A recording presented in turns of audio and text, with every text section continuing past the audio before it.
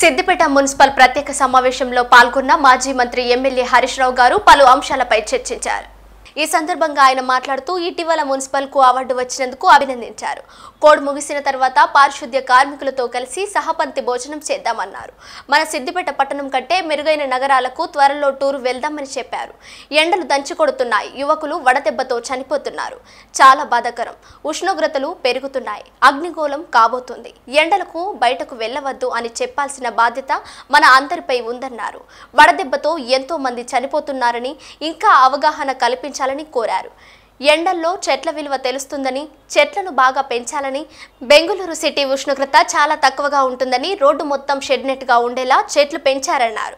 బెంగళూరుని స్ఫూర్తిగా తీసుకోవాలని, ప్రభుత్వ ప్రైవేటు స్థలాలు లేని సిటీ బెంగళూరు అని అన్నారు.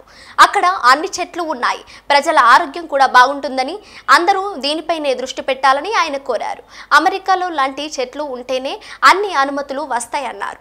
రోడ్డు ఆక్రమణలు అరికట్టాలి విధంగా చొరవ చూపాలన్నారు.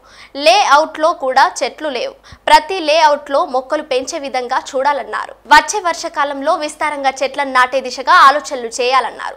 హైదరాబాద్ లో నాటిన చెట్లు నీడని ఇస్తున్నాయి. క్యాన్సర్ ను అరికట్టాలంటే చెట్లను పెంచాలని సూచించారు. పర్యావరణ పరిరక్షణకు శ్రీకారం చుట్టి కౌన్సిలర్ ఆదర్శంగా నిలవాలన్నారు. ఉత్తమ కౌన్సిలర్ కు అవార్డు ఇస్తామని, 10వ తరగతి విద్యార్థులకు 10/10 సాధిస్తే 25,000 అందిస్తున్నట్టుగానే మొక్కలు ఏ కౌన్సిలర్ ఎక్కువగా నాటితే ఉత్తమ కౌన్సిలర్ గా గుర్తిస్తూ 1,00,000 నగదు బ్యాడ్జ్తో అవార్డు అందిస్తామన్నారు. సిద్దిపేట సిటీ మరో బెంగళూరుగా మారుద్దాం అని అన్నారు. జూన్ టార్గెట్ మొక్కలు నాటి కార్యక్రమంలో పనిచేయాలన్నారు.